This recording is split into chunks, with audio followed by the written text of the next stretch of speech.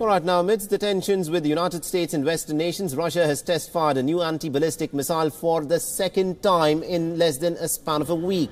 A video released by Russia's defense ministry has shown the anti-ballistic missile complex arriving at the range and missile being launched.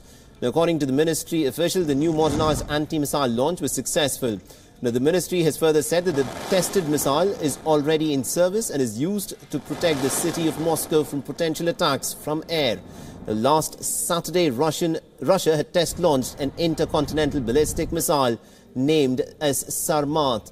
Now, the missile launches have come amidst escalating tensions with the United States and the European nations over the poisoning of the ex-Russian spy Sergei Skripal and his daughter in London.